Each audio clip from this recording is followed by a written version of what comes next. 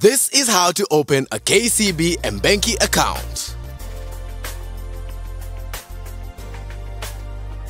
On the KCB website, click Open Account on the main menu. Fill in your full name, email address, ID number and your phone number. Click Submit.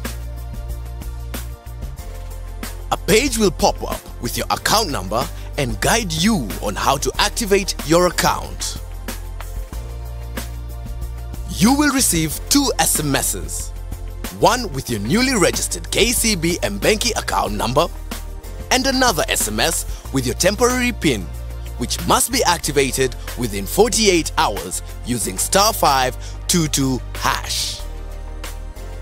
On the same page, you will see steps on how you can activate your account either through M-Pesa, KCB Mtaani or at a KCB branch.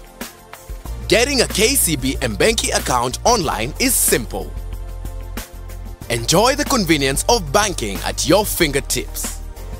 Download the KCB app and activate using your new account number and phone number.